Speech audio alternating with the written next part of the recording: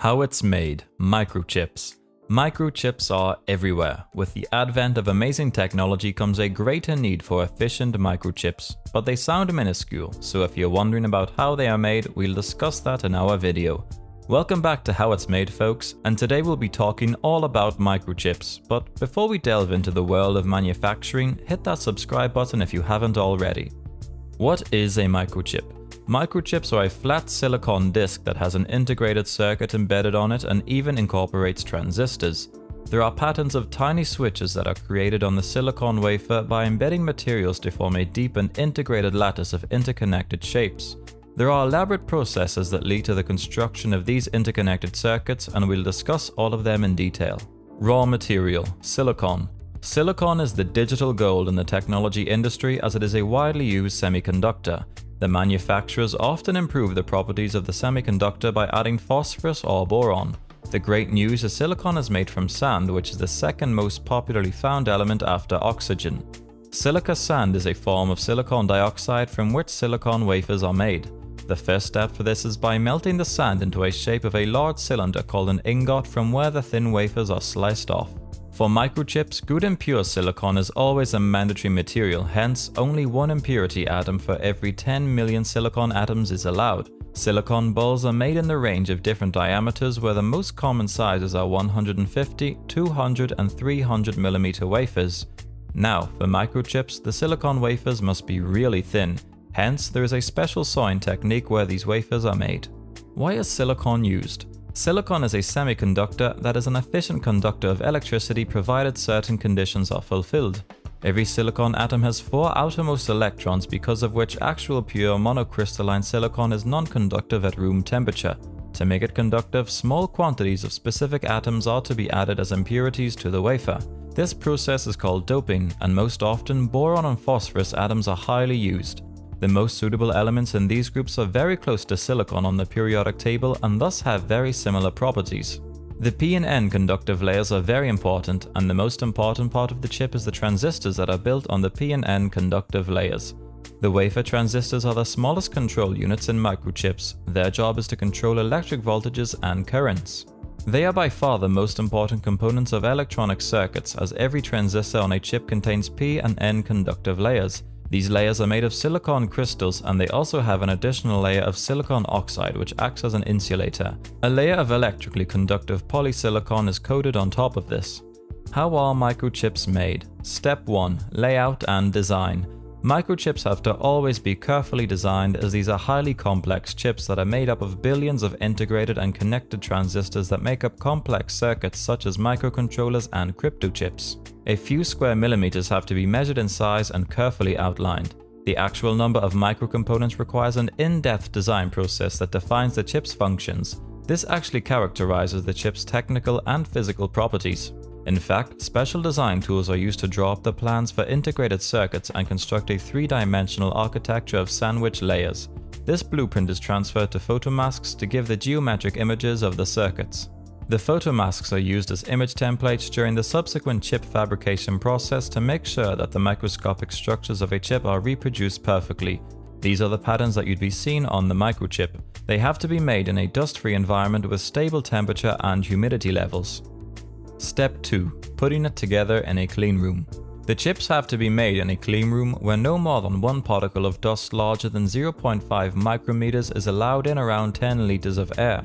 This place is extremely sophisticated, with several million cubic meters of air being circulated every hour and hundreds of air volume regulators maintaining a constant airflow. The employees in these production areas have an extremely strict dress code. It is here that all the airlock chips are built on a base wafer that is cut from a silicon ingot depending on their size. Several dozen or several thousand chips can be made on one wafer because of their small size.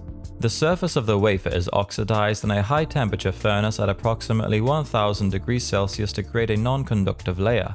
After this, a photoresist material is uniformly distributed on this non-conductive layer.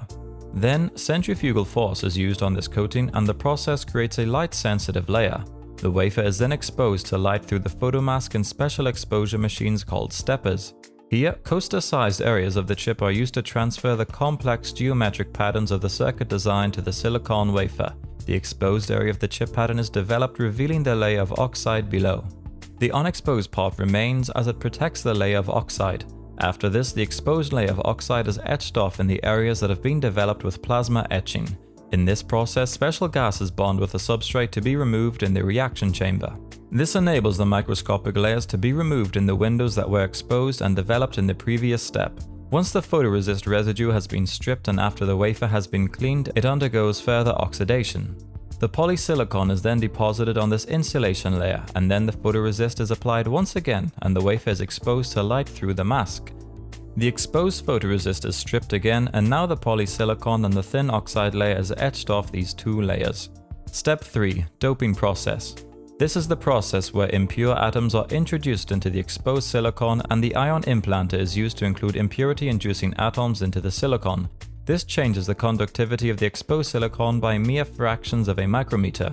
After the photoresisting residue has been stripped, another oxide layer is applied and the wafer undergoes another cycle of applying photoresist exposure through the mask. The stripping contact holes are etched to allow the conductive layers enabling the contacts and interconnections to be integrated into the wafer. This is done by depositing various metal alloys onto the wafer in the specialized machines. This increases the efficiency of the microchips. Step 4. Smooth finishing. The photoresist and the masks are applied such that the unexposed strips remain as is after the etching process. This provides a point of contact to the underlying layers to give the insulation layer a smooth finish. This requires a chemical-mechanical process which is used to polish away excess material with micrometer accuracy. These individual steps may be done many times in the fabrication process until the integrated circuit is finally complete. Depending on the size and type of the chip, the wafer will now have several dozen to thousands of chips. The individual chips are usually sought out of the wafer and the chips are not lined up flush with each other on the wafer. This is because the tiny parts of the wafer splinter off during the sawing process. Hence, a certain amount of space known as the scribe line is always kept between the individual chips. There are structures also put in this scribe line to take the measurements immediately after production. This is to just find out if the chips are of sound quality. These specific structures are destroyed later during the sawing process, and the size of the resulting chips typically varies between 1 square millimeter and a few square centimeters. Step 5. Assembly. The assembly is the stage where individual chips are placed in a package and the terminals are connected. The result is a finished semiconductor device that can be mounted on circuit boards employing the various types of terminals over many connections. There also would be ready-made semiconductor components and larger packages that are used for power-related activities. The semiconductors are made for many applications such as trains, electric cars, solar panels, and wind turbines. These semiconductors are constructed to convert electrical currents of up to several hundred amps and voltages that go way into the thousands. The switching at this level leads to very high temperatures, and this heat has to be dissipated through some cooling areas that are integrated into the packages. This is also an important aspect of semiconductors and has to be included during the manufacturing process.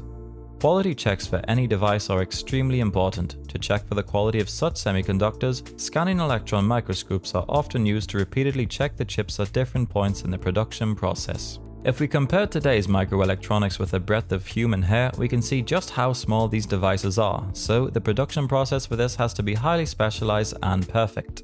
Do you know anything more about how microchips are made? Have you ever seen a microchip? If so, where did you see it? Do you know more about its applications? Let us know in the comments section down below.